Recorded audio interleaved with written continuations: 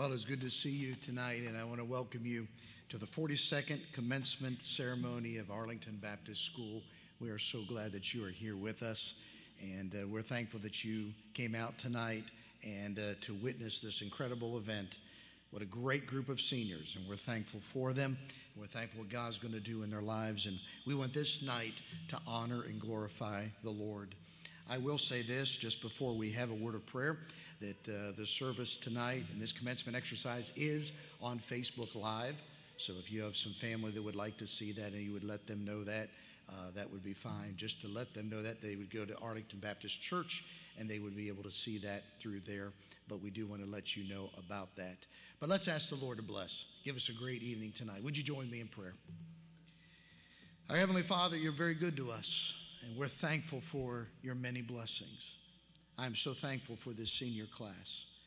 Tonight, Father, we witness the achievements that they've made, the work that they've done, and we give honor to whom honor is due. But we always know that the glory always goes to your precious Son, who loved us and died for us. Father, I ask that this night would be one that would honor and glorify your Son.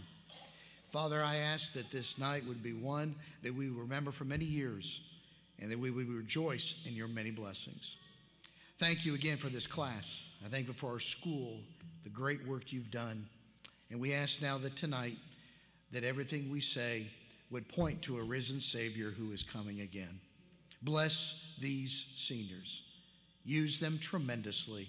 Give us a great evening tonight. In the wonderful name of Jesus, we ask it. Amen. Please remain standing, and we'll be having the pledges now. And Jordan, if you'll come.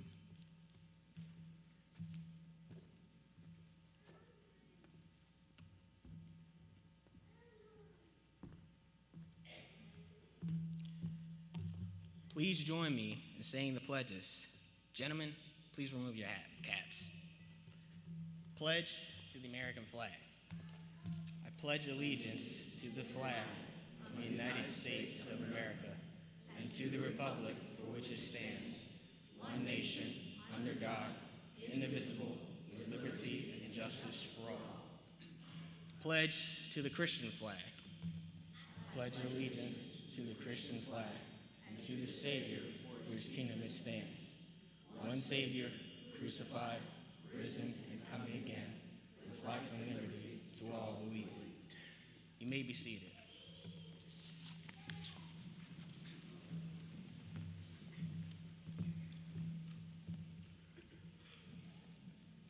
Good evening. Each year, the senior class claims a Bible verse that the students wish to emulate. At this time, the class of 2017 would like to recite that verse.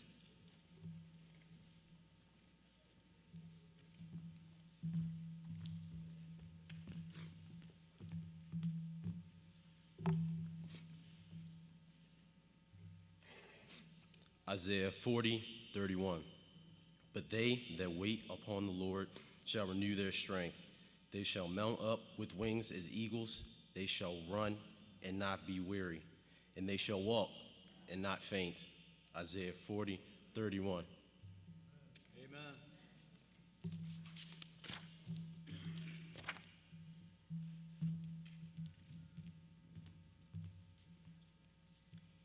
There are 10 seniors sitting before you this evening. Actually, they're not before you. They are kind of down here on the platform, aren't they? They're down here before you this way. Each one is unique in regards to their gifts, ambitions, goals, and dreams for their future. Through much prayer and hard work, these seniors have reached this pinnacle in their lives. God has truly blessed each senior and orchestrated this moment, this point in time, to allow each one to be here anticipating graduation. Tonight, they will be recognized for their accomplishments and will be issued an Arlington Baptist High School diploma. Therefore, acknowledging these students is very appropriate and meaningful for all gathered here this evening. Attending this graduation ceremony are the people who care the most and have in various ways invested in the lives of the seniors. Hence, it is equally important to acknowledge the parents in particular who were determined to give their children the very best education possible. According to God's word, parents are ultimately responsible for providing a godly education for their children. Understanding this God-given responsibility has been a motivating factor for many parents here tonight. Whether you enroll your children in Christian school or homeschool, it involves a commitment to excellence in education. This commitment and pursuit for an excellent education, as you know, is not easy. It involves many sacrifices, prayers, and sometimes faith in God to do the impossible. Through it all, these parents never gave up. They sympathized over failures. They rejoiced over the victories. They encouraged and they loved unconditionally. Because of these faithful parents, there are 10 seniors sitting here this evening awaiting graduation. Parents, your investment in providing an excellent education for your sons and daughters is acknowledged and validated this evening. Now you can experience the fruit of all your labors.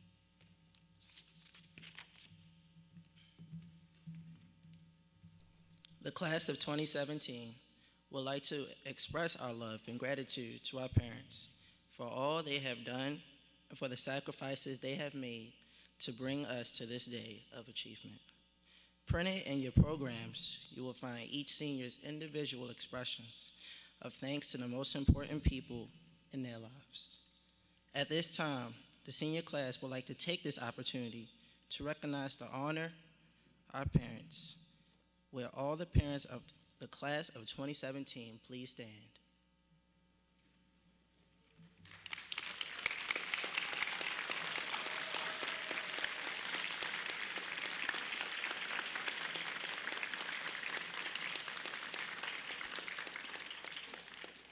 You may be seated.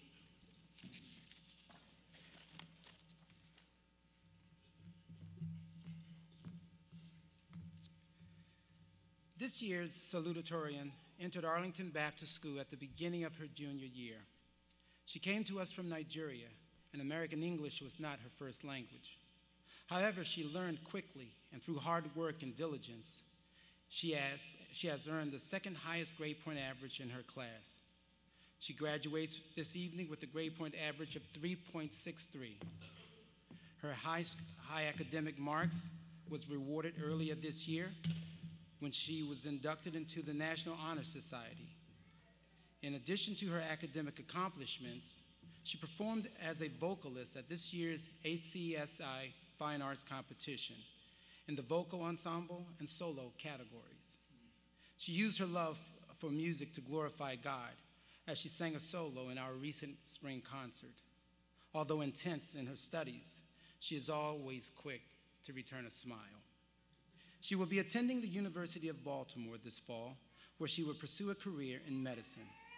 It is my privilege to introduce our salutatorian for the class of 2017, Ms. Amide India Chinyugori. Hold on. Chinye Garu. There you go.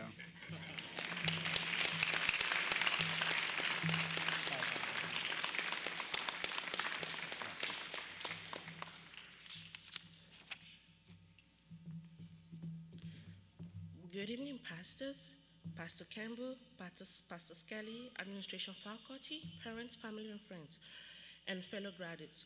Welcome to the commencement of the class 2017 as we celebrate the end of our high school year and the beginning of the next chapter in our lives. I would like to thank everyone for being in attendance this evening. You all have had a profound impact on the development of students who will be graduating tonight. Your strength and support have helped us reach this goal.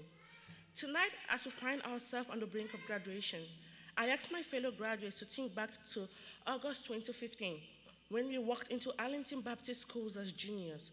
At that time, we had no way of knowing in what condition we would be sitting here on this day. Since then, we have made unexpected friendship, faced obstacles that threatened to crush us, laughed until we cried, overslept, and underslept. Our presence here tonight clearly reveals that all our hard work and stress has paid off. We did it on the way. We were touched by amazing friends, inspirational teachers, and others who were just downward awesome. During our high school years, we have been shaped into the unique people we are today. The only reason why trouble did not tear us apart or make us lose faith is the fact that our hope is in the Lord. There were times when this class could have gone to pieces, given up, or simply moved on. But because we trusted the Lord, we were able to make the best of our high school years.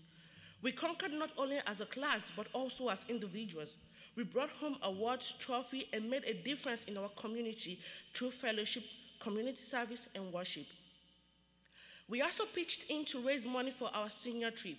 We never could have succeeded in these endeavors without unity.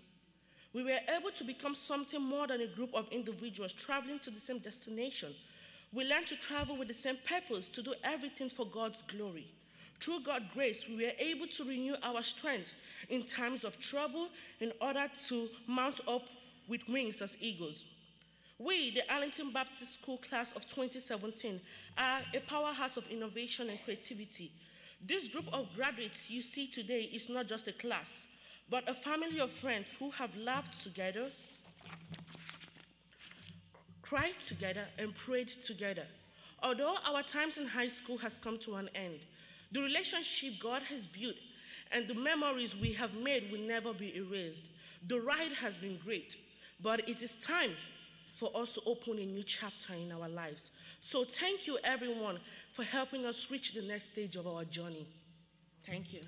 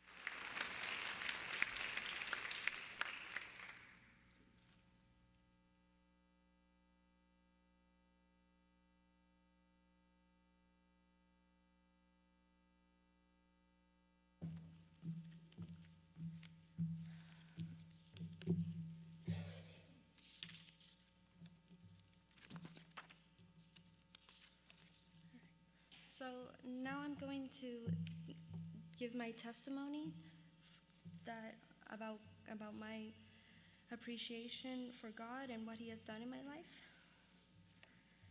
I knew of God since I was able to comprehend the world around me, but I became aware of God's great embrace when I was 7 years old. Since that day, I surrendered my soul to Christ and have been an avid follower since.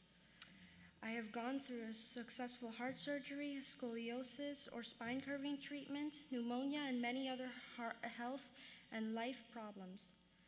Through hard times and good, He has been there, even when I am not totally sure of myself or my faith. He has blessed me with a beautiful, loving family, a healthy body and mind, and the ability to know Him the way I do, and I am forever grateful. I promise to follow Him forevermore, and despite my stubborn pride, I will bow to Him in the end. Amen.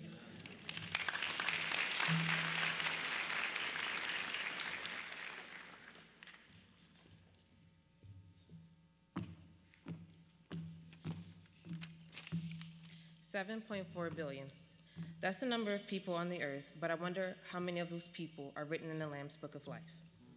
At the age of 10, I accepted Christ into my life as my Lord and Savior.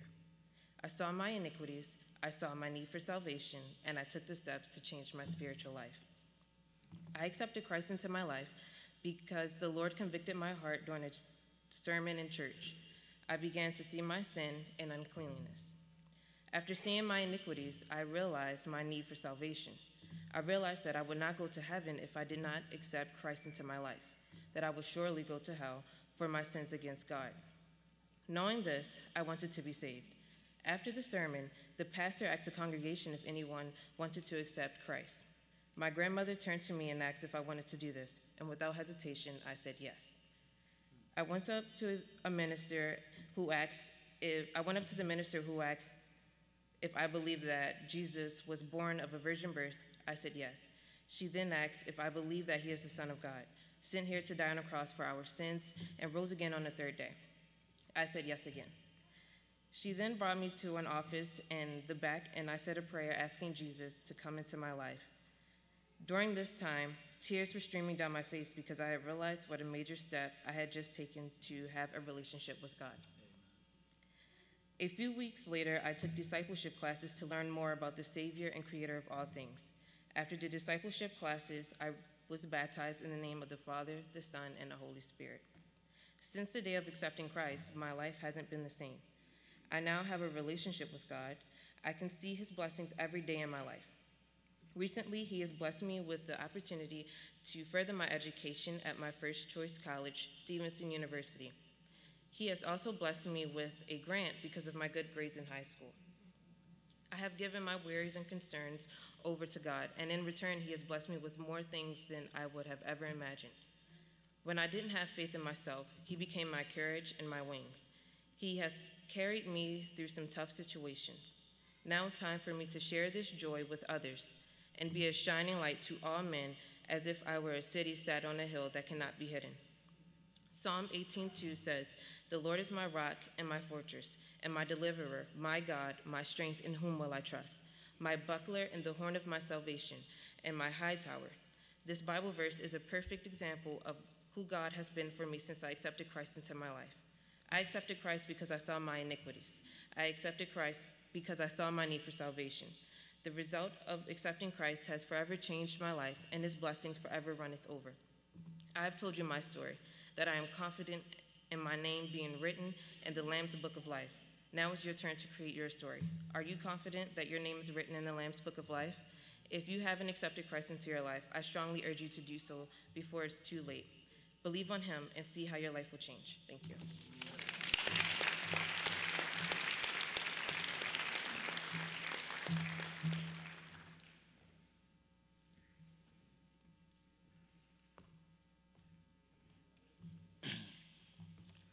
The class of 2017 would like to thank all the past and present administrators, faculty, and staff of Arlington Baptist School for their faithful service to God, which has made our education possible.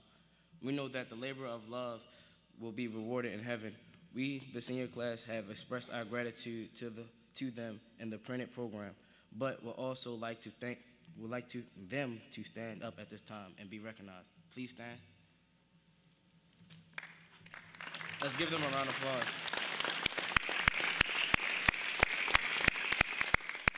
Thank you. Thank you. You may be seated.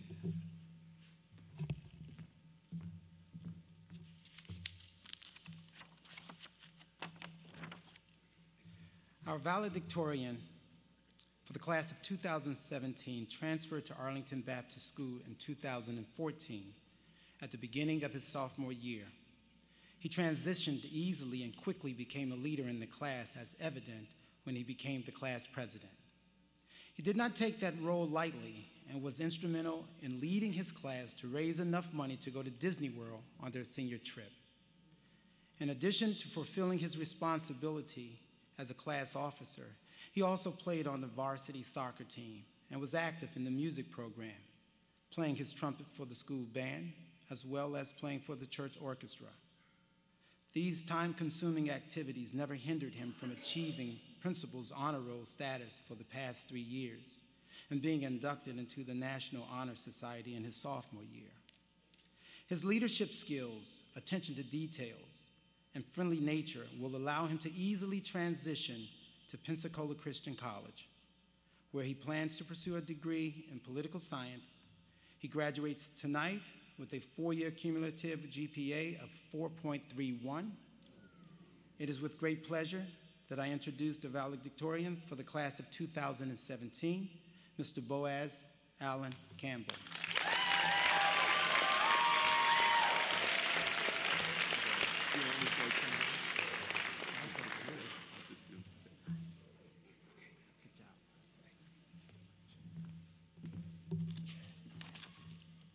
Pastor Campbell, Pastor Skelly, administration, faculty, parents, family, friends, and fellow graduates. The Department of Education projects that this year, 3.5 million students will graduate from high school. Tonight, 10 more students will be added to this number. Our class, the class of 2017, has come together to write the conclusion in this chapter of our lives. The goal of graduation has been our focus and impetus in this race toward our future.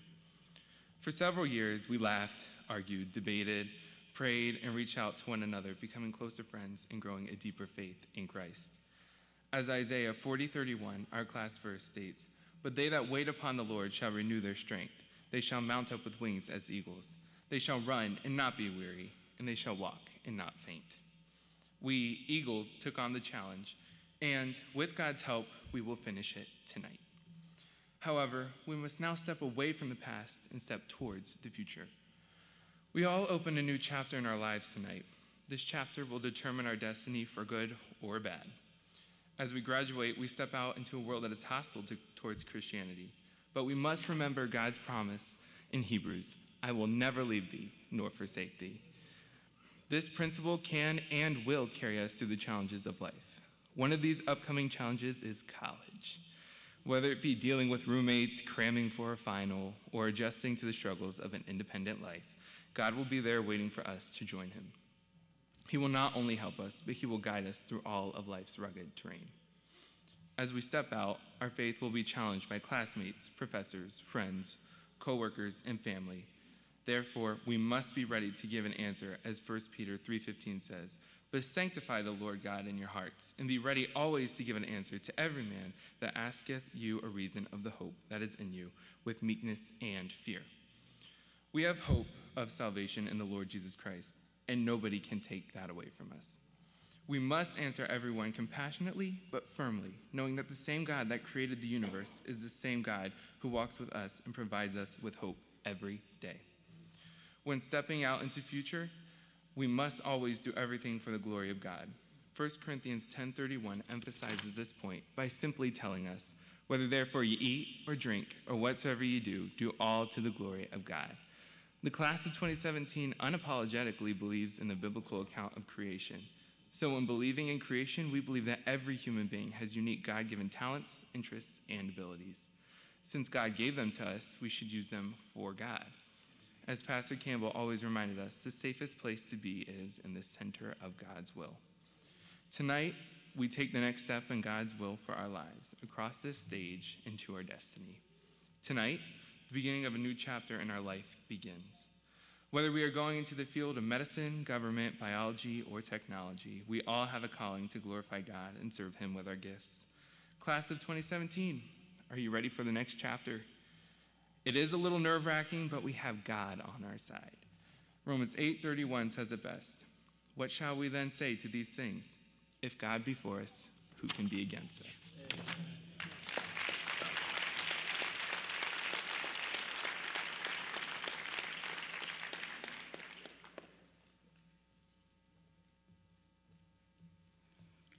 Yesterday, many of our seniors were honored for various school accomplishments. At this time, we would like to recognize those students.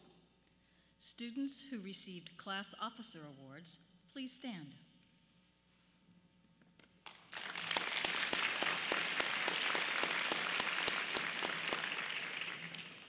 Students who received Athletic Achievement Awards, please stand.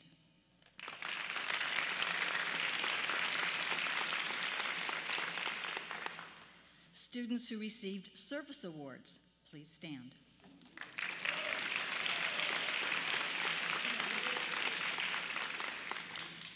Students who received awards for academic excellence, please stand.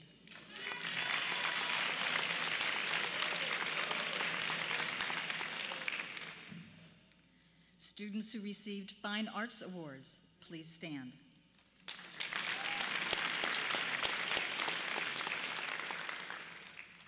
Students who have received the Meritorious Conduct Award, please stand.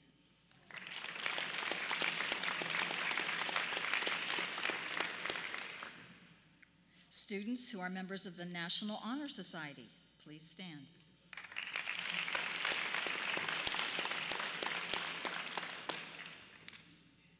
Students graduating with honors having a cumulative GPA of 3.0 to 3.49 over their 4 years of high school, please stand.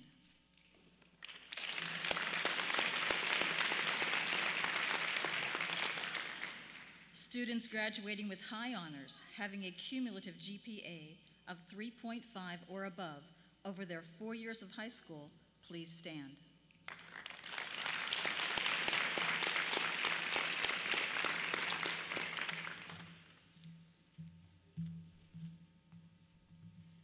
The Distinguished Home Scholar Award is presented to the homeschooled student with the highest and most distinguished academic record achieved during their 4 years in high school. This student has excelled in academics and has been accepted at Capital Technology University in Maryland, where she plans to major in computer engineering. She is a member of the National Society of High School Scholars because of her high GPA. She has consistently maintained an A average all 4 years of high school. Because of her high degree of academic excellence, she was able to complete several online computer programming courses and was awarded with certifications.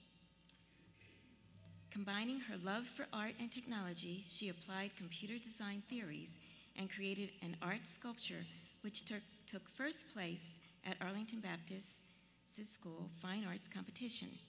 She was also selected as a finalist in the National Northeast Art Competition for the Association of Christian Schools. She has been awarded the Capital Scholars Program, which is a 4-year tuition-paid scholarship to her top choice university, which is Capital Technology University. Graduating tonight with an excellent academic record all 4 years of high school, high honors, and a GPA of 3.9590 verifies the distinguished academic excellence this student has achieved. It is therefore my privilege to present the Distinguished Home Scholar Award of 2017 to Camille Rodney.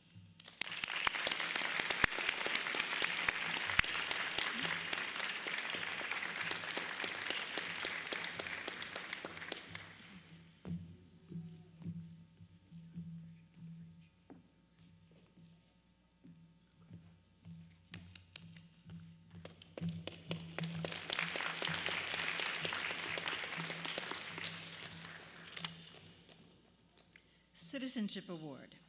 This award is presented to the student who has consistently demonstrated the qualities of dependability, leadership, service, and patriotism throughout his stay at Arlington. This award goes to Tyron McKell Horn.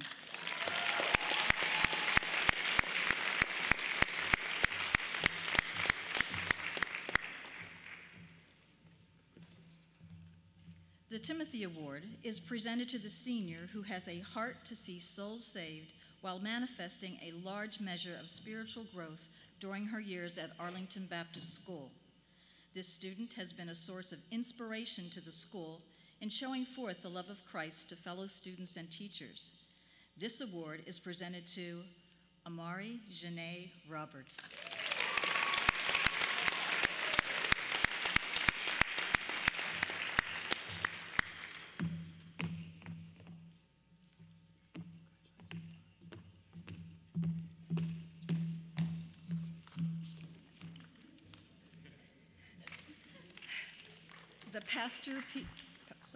The Pastor Peter Bissett Award.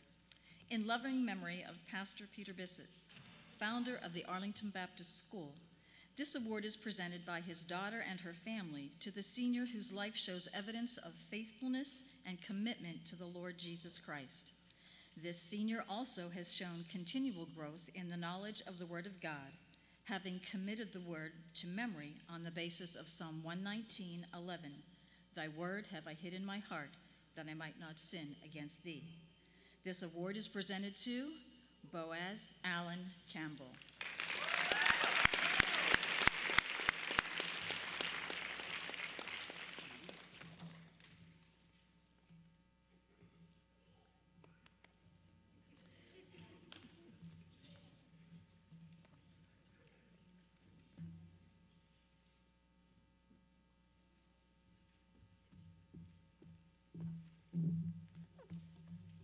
It is an Arlington tradition that the seniors present a gift to show their appreciation to the school.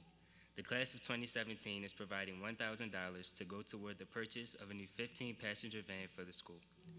This van will benefit every student in the school as they travel on field trips or to athletic games. We know that it will also be used as a vehicle to further the gospel on trips like the Acts trip or other service trips.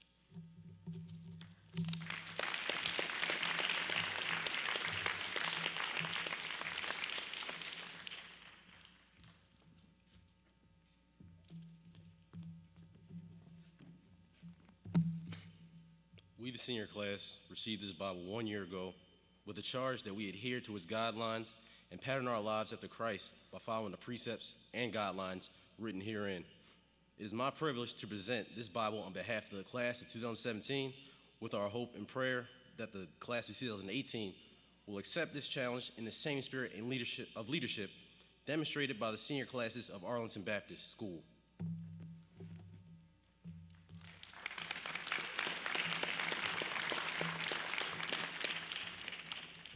I am pleased to accept this Bible on behalf of the class of 2018 with the hope and aspiration we will adhere to its guidelines and pattern our lives after Christ by following the precepts and guidelines written therein.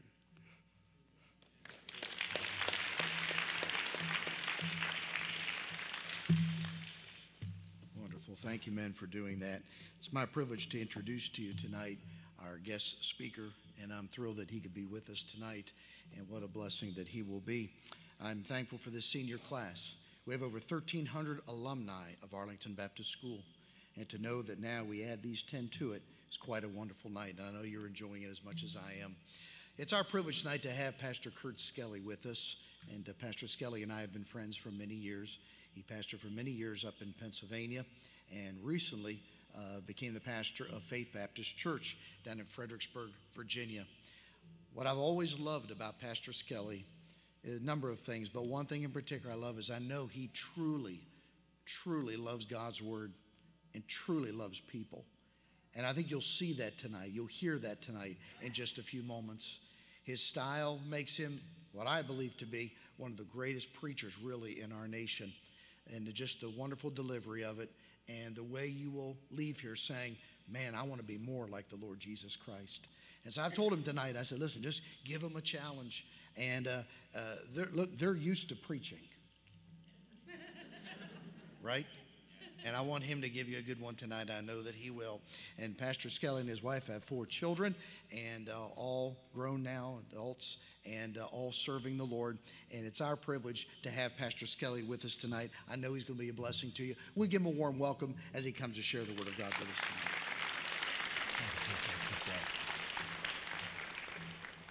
Appreciate that, Pastor Campbell. Pastor Campbell left out the most important part of the introduction, and that is I do have 4 grown children, but I have 2 grandchildren. And how many other grandparents are in the house?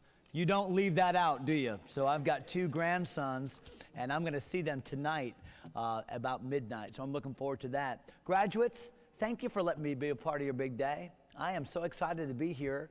It took me 3 hours to get here, to travel like 70 miles through Beltway traffic. So that means I love you, or I'm crazy, or both. And I really have been looking forward to being here. I've prayed for you. I will pray for you. And I have been thoroughly impressed tonight with your speeches, with your testimonies, with your demeanor, all of it. You have represented your parents, you have represented the school, and you've represented the Lord well. And if the way you've behaved tonight and the testimonies that you've given tonight are a precursor of the way that you're going to live your lives, then I'm encouraged. I really am encouraged. Boaz, I'm glad to get to know you. With a grade point average that high, I just want to say I love you, and when you're rich and famous, don't forget about me. But I do say, in all seriousness, to each graduate, you are fearfully and wonderfully made. And there is nobody like you. When God made you, he threw out the mold. There is not one person in this world like you, and each one of you has a specific job that the Savior has prepared for you. Don't miss it. Don't miss it. God has a specific job for you. Moms and dads, thank you for letting me be a part of your big day. Graduates, please know that this is not only a big day for you, this is a big day for your mom and dad. And I'll tell you why. In many ways, they're excited for you, they're celebrating with you. But if we're honest, moms and dads, days like these come and we don't think that we're prepared to send you off. There's more things we want to tell you. We've told you to look twice before you cross the road. We've told you, to wait a half hour before you go swimming, after you eat, and all these things. But there's a million things we want to tell you. There's a million things that run through our minds that we wish we had told you. And so what we say tonight is we know that it's God's grace that any one of us goes on to be successful for anything. And so please know that we're praying for you. And please know that we don't feel entirely equipped to send you into a world that's going to try to undo all the things that have been done in your life by faithful moms and dads, by godly pastors, by faithful faculty and staff members, by grandmas and grandpas that have prayed for you, by fellow students that have come alongside of you. Please know that the greatest friend you have is the Lord Jesus Christ. And like one of you already said, he will never leave you or forsake you. Years ago, the very first church was the church at Jerusalem. We know that. The church at Jerusalem was pastored by a man by the name of James. You know that too. The James that pastored the church at Jerusalem was actually the brother of the Lord Jesus Christ. How would you like to grow up in the same home as the Lord Jesus Christ? It's bad enough being compared to your older brother or sister. How about if your older brother or sister never did anything wrong? That's the home in which James grew up. The ironic thing is, the Bible teaches that James did not even believe on the Lord Jesus Christ until after the resurrection of the Lord Jesus Christ. But I'll tell you what, when he believed on Christ, he made up for lost time. He became an avid and an ardent follower of Jesus Christ, insofar that he became the first pastor of the church at Jerusalem, and he loved his people. It was a big church. I mean, this is a big church. It's a wonderful auditorium, but this auditorium could not come near to holding the number of people that were in the church at Jerusalem. Remember, 3,000 got saved on one day. The Bible says that thousands were saved after that, and it was James that was the first pastor of that church. Here's what happened. After just a few years, persecution came to that church, and many of those church members were scattered. I mean, they were no longer there in Jerusalem, and in an age when there wasn't email or Snapchat or Facebook or social media or telephone or smoke signals, when people went away, there was no way to know how they were doing. And the only way by which you could contact them was to write them a letter and then hope that that letter eventually arrived at their destination. And that's what happened. Because the people at James's church were scattered. Now here's Pastor James, just like your pastor, who's wondering, boy, are they going to continue on for the Lord? Now that they're leaving my church, now that they're leaving their home area, now that they're going out into that stark, cold world, are they going to live for Jesus Christ? And so what did James do? He wrote them a letter. And in that letter, he said, to the 12 tribes which are scattered abroad, greeting. And in that letter, we call it the book of James in the Bible. In that letter, James talked to them about a number of things. He said, hey, temptation is coming down the pipeline of your life. You better be ready. He said, hey, listen, don't just talk about living for the Lord, walk it. Because your walk talks and your talk talks, but your walk talks louder than your talk talks. And he talked about that. Hey, he said, don't be a respecter of persons. He said, make sure you treat everybody the exact same in life. Nobody's better than you. Nobody's worse than you. You hold your head high. Understand that you treat everybody with respect. James talked about that. Hey, he talked about faith without works is dead. He taught them about, hey, he said, be careful what you say. The tongue, it's an unruly evil, full of deadly poison. Therewith bless we God, even the Father. Therewith curse we men, which are made after the similitude of God. Out of the same mouth proceedeth blessing and cursing. My brethren, these things ought not so to be. And he talked about, hey, be careful how you use your tongue. And then he talked about wisdom. And what wisdom is and how we should have wisdom. And he talked about the trials that come in our life. They come from within, inside of us. And so don't be a friend of the world.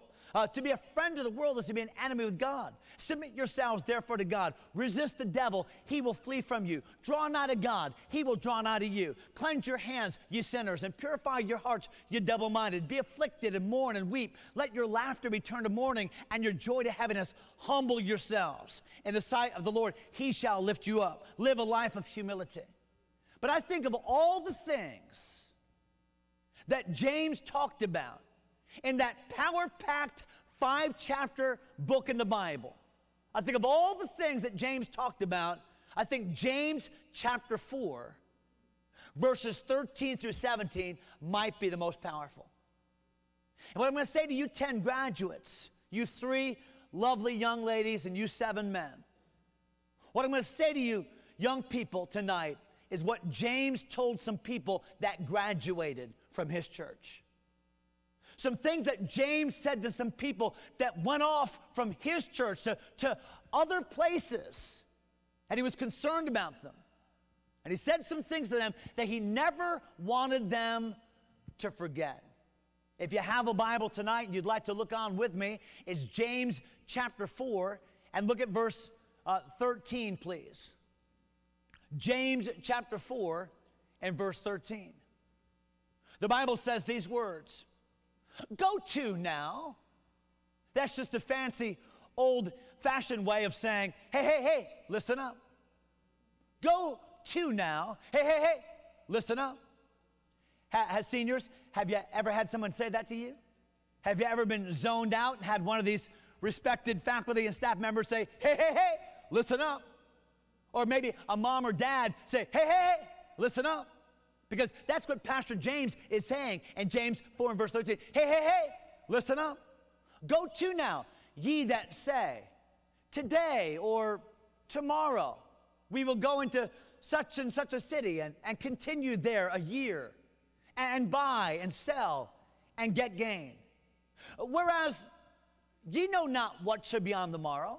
Look at the question. Look at it in verse 14. For what is your life? Hey, graduates, do you know something? That's the only time in the Bible that question is asked. What is your life? Because you better figure out that question right now. Because you're about to live your life now in a way that you've never lived it before. in a place that you've never lived it before, with a freedom you've never had before. You better understand who you are. What is your life? And then he gives us the answer. What is your life? It is even, watch this, it is even a vapor that appeareth for a little time and then vanisheth away. For that you ought to say, if the Lord will, we shall live and do this or that. But now, you rejoice in your boastings. All such rejoicing is evil. Therefore, to him that knoweth to do good and doeth it not, to him it is sin. Hey, graduates, I want to give you 3 thoughts tonight. I never want you to forget what I'm going to say. I want to give you 3 thoughts tonight. Father, would you help me as I share your word with these graduates? Lord, they may forget who I am, and they may forget the events of this evening, and they may forget many things as the years unfold. But Father, I pray that in these few moments you would emblazon upon our minds and upon our hearts this message about life. And Heavenly Father, I pray that you, by your Holy Spirit, would do something in our lives tonight that would be significant, long-lasting, yea, even permanent. I pray for your special blessing upon these 10 tonight. Bless them, I pray, in Jesus' name. Amen. 3 thoughts, here they are. Number 1, I want you to see in verse 13 what I call the plans we make. Would you see it? Verse 13, the plans we make. I just met the graduates here a few moments before the graduation ceremony. I had the opportunity to meet them out in the hallway, and they were lined up in alphabetical order. And so I walked down the line, I just shook hands with some of them and congratulated each one of them and asked several of them, hey, what are you going to do with your life? Where are you going? And some of them glowingly said, well, I'm going to this college, or I feel as if I'm going to pursue this with my life. And hey, that's wonderful. That's wonderful. I wasn't nearly as organized as some of you guys are. When I was a graduate from high school, I just didn't know what I was going to do tomorrow. Some of you got your whole lives figured out, you know. You've been accepted to college. I didn't even know if I was going to go to college. I was hoping to be a swing shift manager at McDonald's over the years. I mean, I just didn't know what I was going to do. And you guys seem to have some things figured out. Hey, it's not wrong to plan. And we have all kinds of tools by which to help ourselves plan life today. I mean, we have Google Calendars, and we got our whole lives on a cell phone. I can get my email, I have my Google Documents, I have my Google Sheets, I have the internet, I got Wikipedia. Who needs a teacher when you got Wikipedia? I got it all right there on my phone. But let me just say this. Plans by themselves don't make you successful. And what was happening in James chapter 4 and verse 13 is James had heard that his people were making plans, but their plans were leaving one important element out. Notice verse 13. What were the plans they were making? Watch first of all. They were planning what I call the wares of their life. Go to now. Hey, listen up. Go to now, ye that say today or tomorrow will go into a certain such and such a city. Hey, these were people that knew where they were going. These were people that had identified a place where they were going to move, and a place where they were going to be successful, a college town, or a place where they'd set up shop and start a business. Hey, they knew exactly where they were going in life. Well, we love to talk to people that know where they're going in life. Boy, they knew the name of the city. They knew the address. They had it on their Google map. I mean, they were all ready. But can I just say this? When you plan the wares of your life outside of God's will, it can get you into a world of hurt. Just ask Lot about that.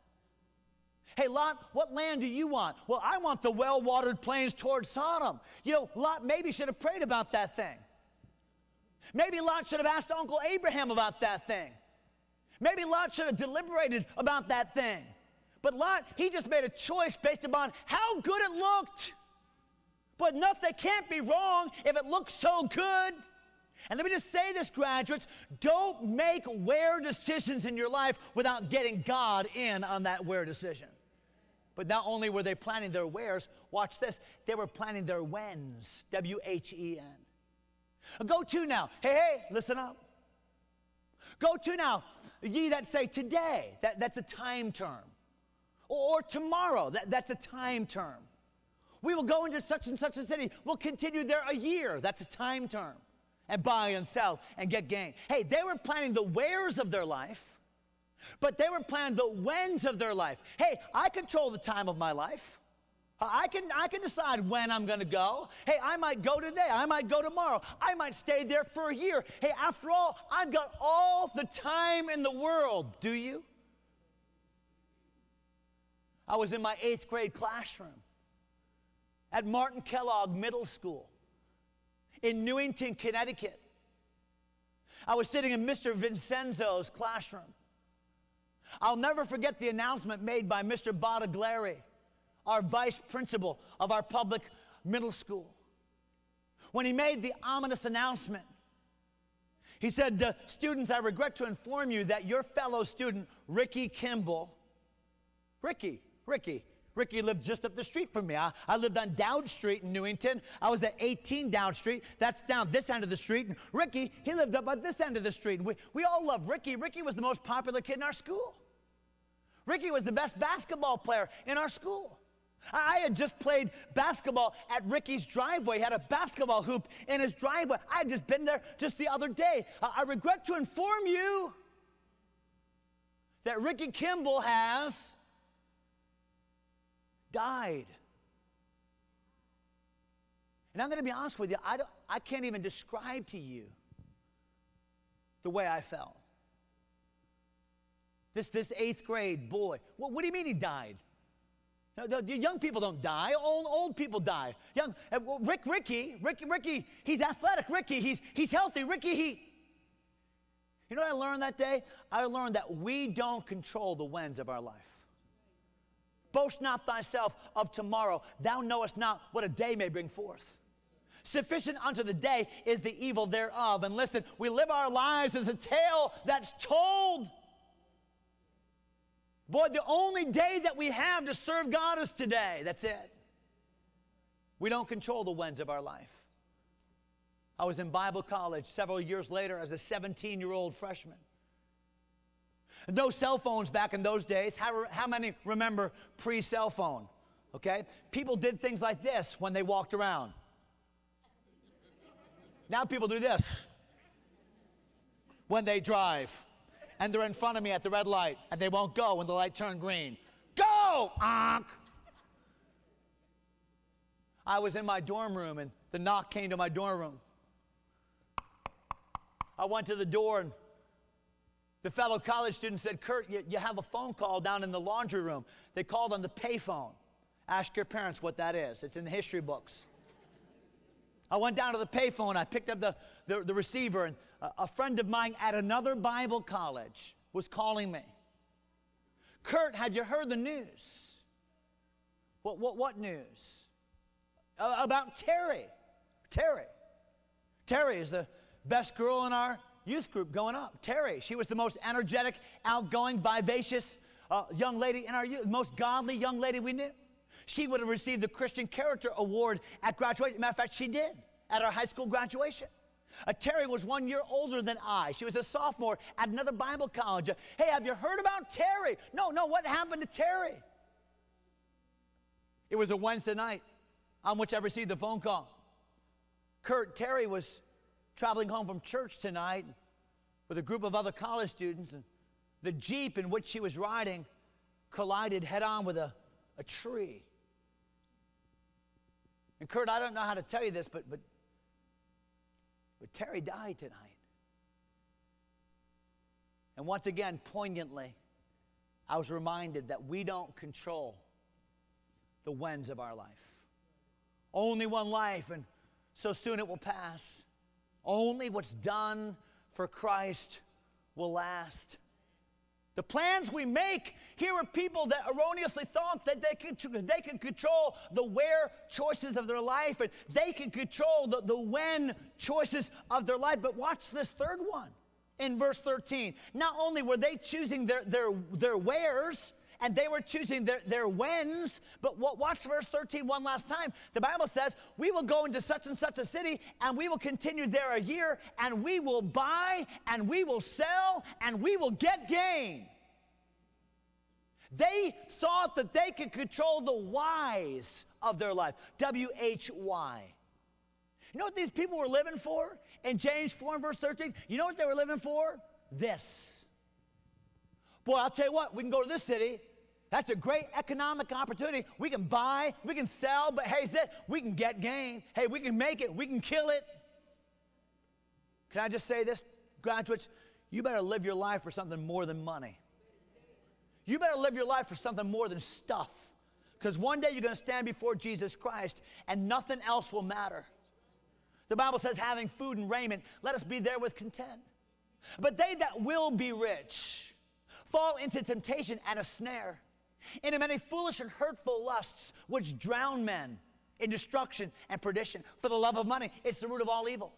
Which while some coveted after, they have erred from the faith and pierced themselves through with many sorrows. But thou, O man of God, flee these things, and follow after righteousness, godliness, faith, love, patience, meekness. Fight the good fight of faith. Lay hold on eternal life. Hey, Timothy, live for stuff that will outlive you.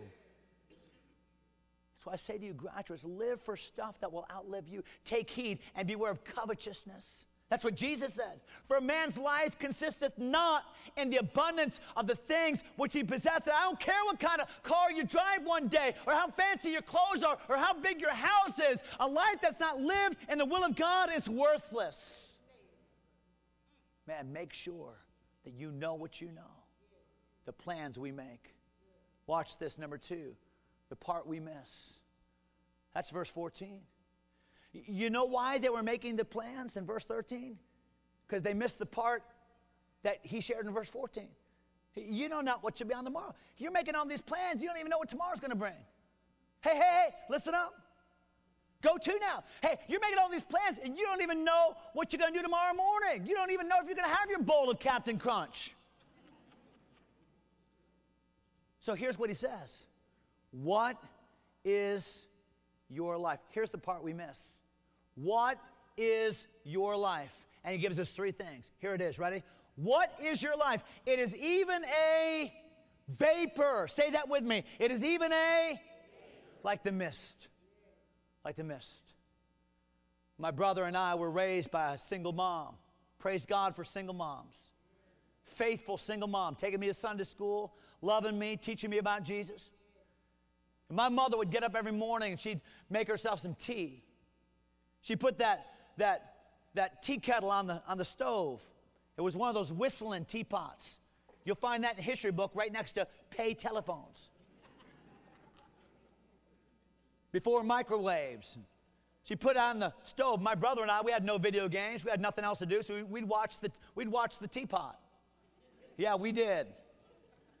We wait for that steam to start coming out. And when the steam started coming out with sufficient force, it would whistle. And we'd know the tea was, and then we'd have a contest to see who could see how high the steam went. Yeah, we were those kids. I'll tell you what, we'd watch it, boy, it'd billow out of that, billow out. We'd watch it, and then it's gone. Man, it's there, and God said, that's your life. God said, that's your life. Your life is fragile. Your life is fragile. It's here, it's gone. What is your life? It's even a vapor. Watch this. Number 2, that appears for a little time. Your life is fragile. Your life is fleeting. It's fleeting. Do you know that if you live a normal life, 70 years, 70, do you know if you live a normal life, you live about 25,000 days? That's not a whole lot of time. I'm 50 years old. If my life were a baseball diamond, I'm sliding into third base right now. Let me just tell you, I stumbled around second. Your life is fleeting.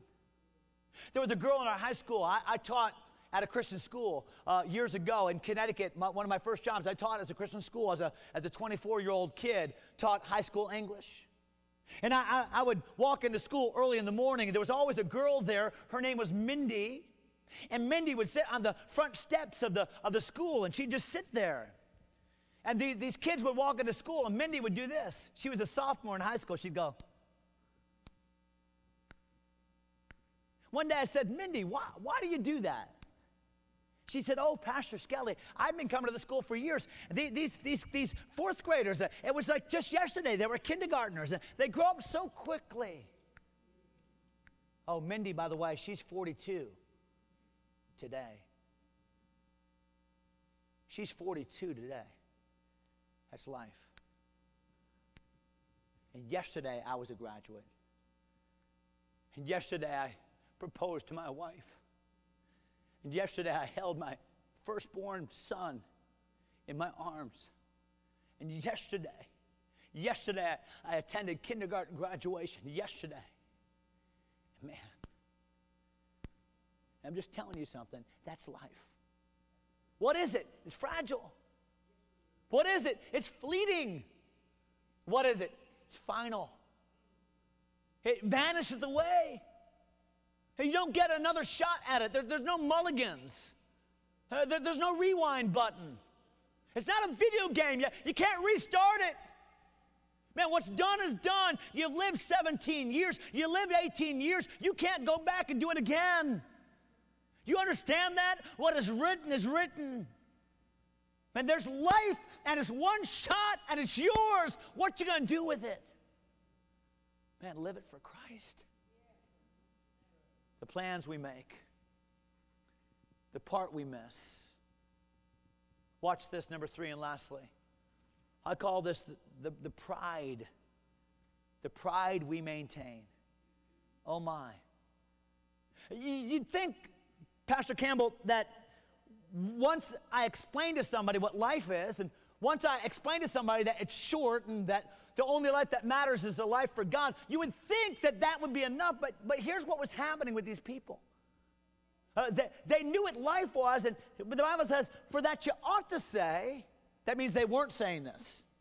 For that you ought to say, if the Lord will, we shall live and do this or that. You know what James is saying? Listen to me. You know what James is saying? James is saying, you know what? You know better. You know better. And can I just say this? Graduates, you know better. Unto whomsoever much is given shall be much required. You know better. And these people that knew better, that had sat under the ministry of Pastor James, they knew better. The Bible says, you ought to be saying, if the Lord will, we shall live and do this or that. But they weren't saying that. You know what I call that? The pride of assuming. The pride of assuming that my life belongs to me. What? Know ye not that your body is the temple of the Holy Ghost, which is in you, which ye have of God? You're not your own. You're not your own. You don't own you. You're not your own. You're bought with a price. Therefore, glorify God with your body, with your spirit. They belong to God. You're bought with the price, the precious blood of Jesus Christ. Listen to me. The pride of assuming. For that you ought to say, if the Lord will, we shall live and do this or that. But now you rejoice in your boastings. Listen, look at me. Now you rejoice in your boastings. So not only were they proud in that they were assuming their life belonged to them, but watch this, they were proud in boasting about what they could do. Now here it is. Every good thing about you, God put in you. That mental ability that you have, those athletic abilities that you have, that personality, those special gifts, that uniqueness about you. You know what God did? He poured that into you. Now, what you do with it is your gift to Him. But the Bible says, now you rejoice in your boastings. They were taking everything God had given to them, and they were boasting about it. Look at what I can do. Look at how smart I am. Look at how strong I am. Look at what I can accomplish. Look at my musical ability. Look at. And God said, no. You don't live your life to make you bigger. You live your life to make me bigger. So now also that Christ might be magnified in my body, whether it be by life or by death. The Apostle Paul said, I want to be a little I in a big him. He must increase. The greatest born of woman said, he must increase, and I must decrease. That's the life I challenge you to live. He that findeth his life shall lose it, but he that loseth his life for my sake shall find it. Man, the world all around us is going to say, climb the ladder, be number one, be the best you can be. And what I'm saying to you in Christ is, no, no, no. You climb down the ladder. You get as low as you can. You wash people's feet. You live for others. And you live like Jesus Christ. And you find out one day, if you grab the lowest rung of the ladder, you find out one day in this world you'll be thought of as a failure. But one day when you stand before Jesus Christ, he's going to take that ladder and turn it around. You grab the lowest rung of that ladder. I promise you, that's the life that means something. The pride of assuming. The pride of arrogance. But you know what the worst pride of all is? Look at verse 17. I'm done. Look at it. The worst pride of all. Therefore, that's a word that means in conclusion. And after a long message like the one I'm preaching, you're like, oh, I'm so glad he said in conclusion. Which when a preacher says means absolutely nothing. Therefore, to him that knoweth to do good. Stop for a moment. Look at me, graduates. You know to do good. What's the good we know to do? The will of God. We just learned that.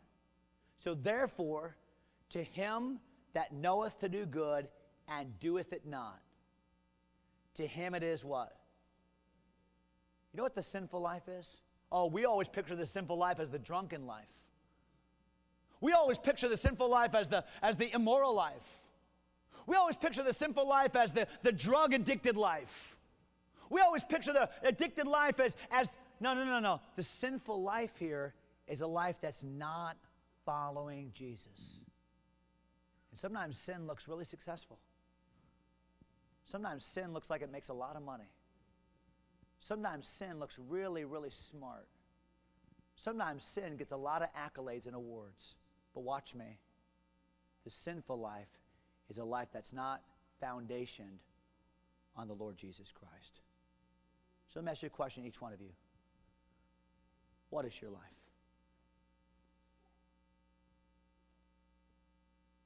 Because you got one shot. And no one else can live it for you. And Jesus gave it to you. And now you go out and you take what's been invested and you live it back for him. Let's bow our heads and close our eyes. Our Father, I thank you for these 10. Lord, you took 11 and they changed the world. I pray that you'd take these 10 and change a part of our world. I pray that as we launch them from this place as arrows that have been polished and straightened and sharpened, I pray that they would land in places that we cannot go. I pray that they would accomplish things that we cannot accomplish. I pray that they would hit a target that we cannot hit. I pray for each one that of all that you have given us, we would not lose even one. Bless them, keep them safe and strong. Bless these families, I pray. In Jesus' name, amen. God bless you all.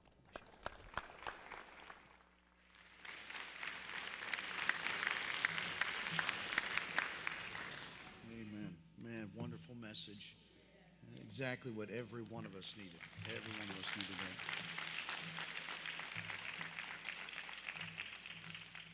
Thank you, Pastor Skelly. Thank you for sharing the Word of God, sharing from your heart exactly what we need. Well, seniors, this is the moment that you have waited for. As a president and senior administrator of Arlington Baptist School, it is with great pleasure that I, on behalf of the faculty, present to you the members of the Arlington Baptist High School class of 2017. These students have completed the requirements for graduation set forth by the administration, the faculty, and are eligible to receive their diplomas. Therefore, by the authority invested in me by the Arlington Baptist School Board, it is my pleasure to accept these students of the 42nd graduating class as candidates, and to award diplomas attesting to their successful completion of the required course of study with all the rights and privileges thereof. At this time, Mrs. Eileen Allen, the home director, and Ms. Marcia Javad, the high school supervisor, will call the names of each member of this year's graduating class to receive their diploma. Parents, listen please. When your child's name is called to receive his or her diploma, please come to the front of the sanctuary right here in the middle and for a gift that will be given to you and to say congratulations to your graduate. All right, thank you for doing that, and we proceed now.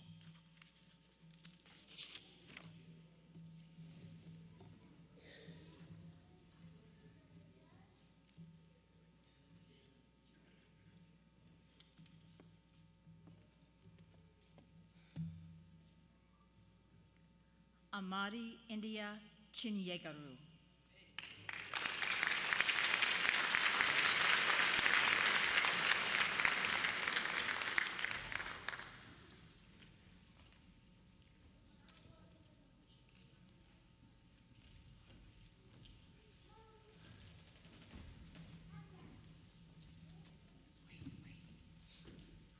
Yega's life verse is James 4:10. Humble yourselves in the sight of the Lord, and he shall lift you up. Yega appreciates the teachers at Arlington Baptist, whom she describes as God-given and ordained. In September, she will attend the University of Baltimore, where she will major in biology. After college, Yega would like to get a job and continue to do what she strives to do every day, live her life fulfilling God's purpose. Amen.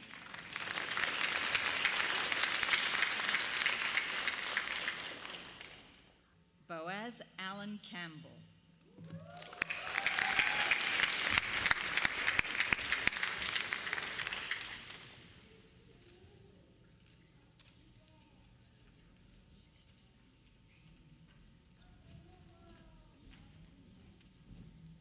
Boaz's life verse is 1 Corinthians 2:9. But as it is written, eye hath not seen, nor ear heard, neither have entered into the heart of man the things which God hath prepared for them that love him. Boaz appreciates all the people he has met at Arlington Baptist, but he especially values those who have become his friends.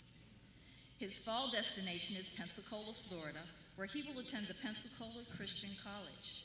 There he will major in political science with a minor in public administration. After graduating from PCC, Boaz plans to run for an elected office eventually. And buddy, you have my vote.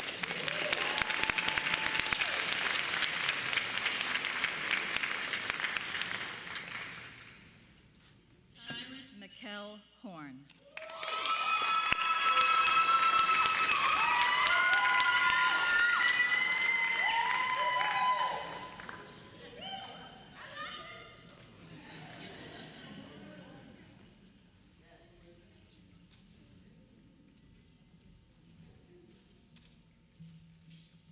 Tyron's life verse is Proverbs 3:5 and 6. Trust in the Lord with all thine heart, and lean not unto thine own understanding. In all thy ways acknowledge him, and he shall direct thy paths. Tyron appreciates Arlington Baptist School's desire to see students grow both spiritually and academically. This fall, he will attend Eastern University in Pennsylvania, where he will major in exercise science. Following his graduation from Eastern, Tyron hopes to own a physical therapy center and aspires to play basketball at the professional level.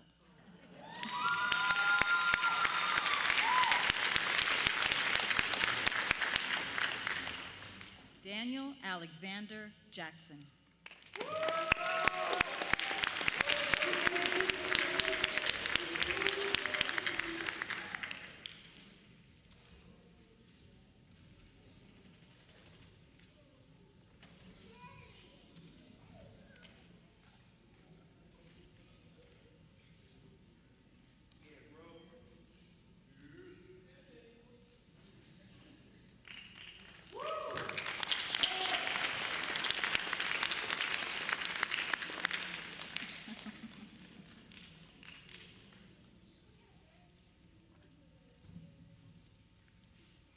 Jordan Omar Jones.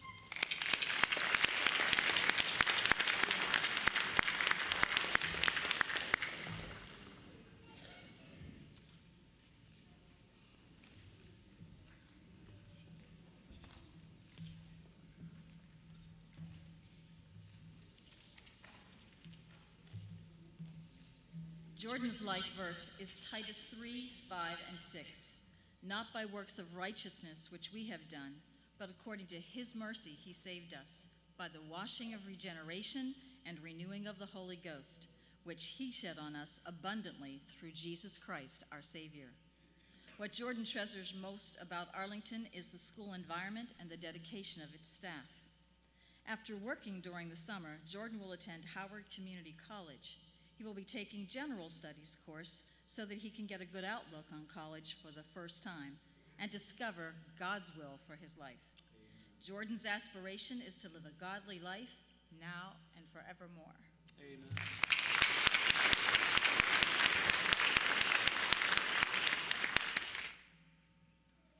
Armar Darrell Edward Lee.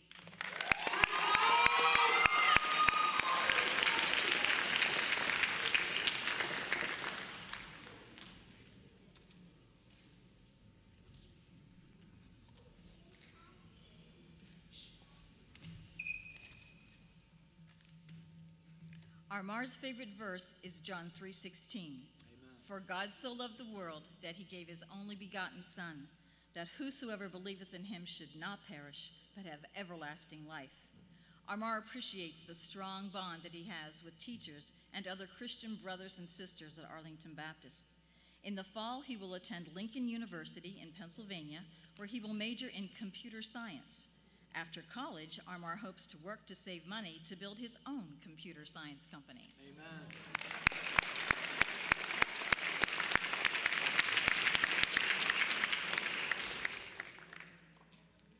Amari Janae Roberts.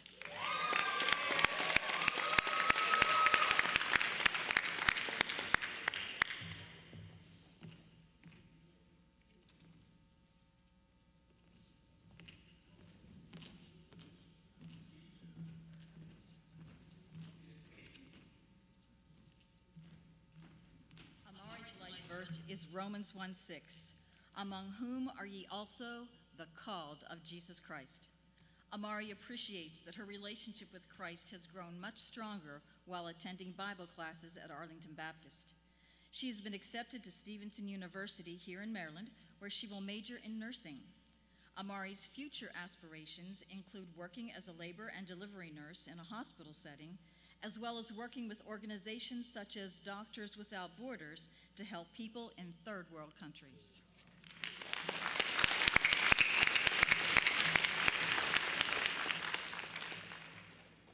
Camille Amarius Rodney.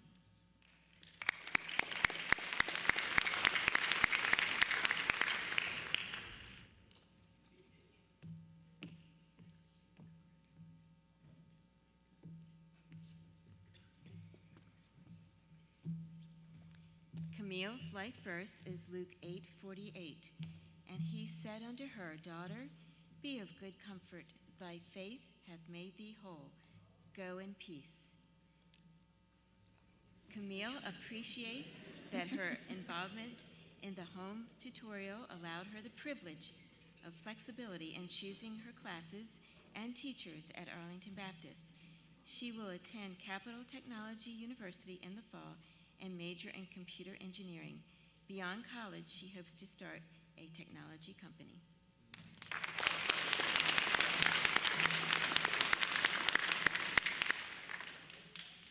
Darrell Cameron Scott.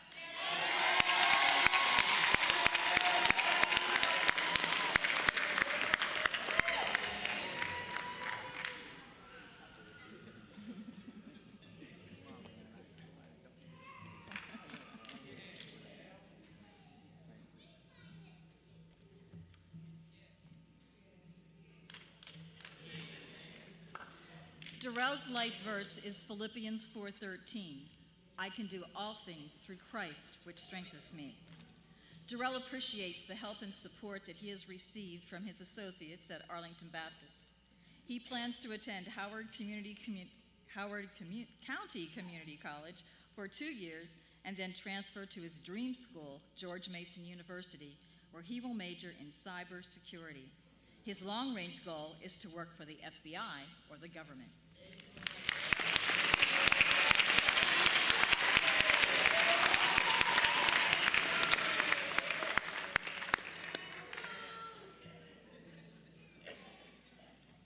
Kyle Bruce Taylor.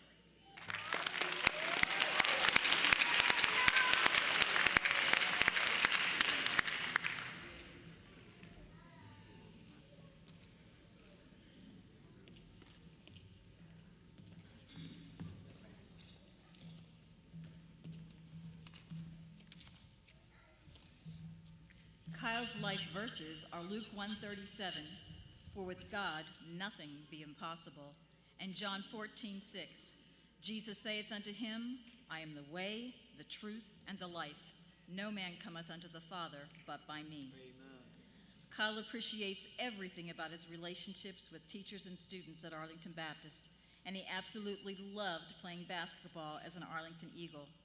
He has said, if I could redo 4th through 12th grades here at Arlington, I gladly would do it all again.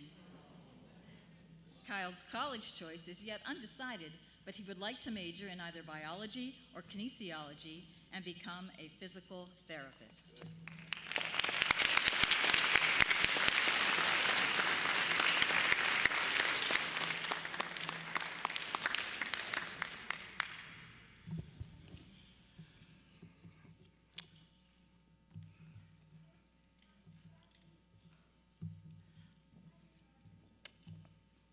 I love you. I love this class.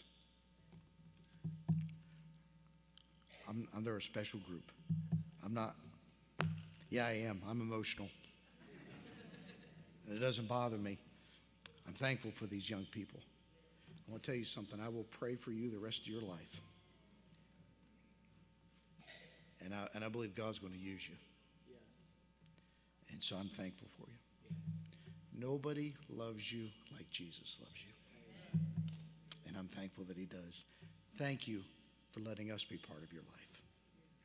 I've had the privilege to be with this class a lot of different places, seen them serve, seen them have fun. I went to Disney with them. And I'm very thankful for you. Parents, thank you for that. Thank you.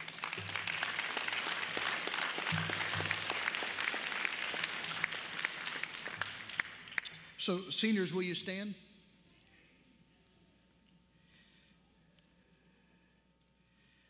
And why don't you come right here and turn?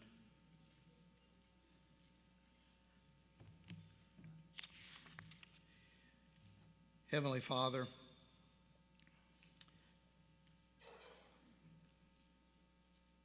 thank you for your love to us, and thank you for the fact that we have young people that love you and want to serve you. I ask that you will take this group. I ask that you would use them beyond any way that we would ever dream. That you would do things in their life that they never thought could be done. But you'll do it by your strength, your power, so that you get the glory. I ask that you would protect them. I ask that you would guard them from the evil one. May he never have a foothold in their lives. I ask, Father, that you'll bless their families. Many of these families have sacrificed so that their son or daughter could be at this school. Bless them, Father. And Father, I want to thank you for them. I thank you for the spirit of this class. And I ask once again, your wonderful hand would be upon them. Thank you for this night that we've had. It's been tremendous. It's been wonderful. I believe, Father, that I believe you've been glorified. And I believe that's the most important thing. Once again, bless the class of 2017 of Arlington Baptist School. In the wonderful name of Jesus, we ask it. Amen. Well, ladies and gentlemen, it is my very distinct privilege to present to you the Arlington Baptist High School class of 2017 graduates. You got your hats on now? Are we all set? It's very important. All right, you may turn your tassel.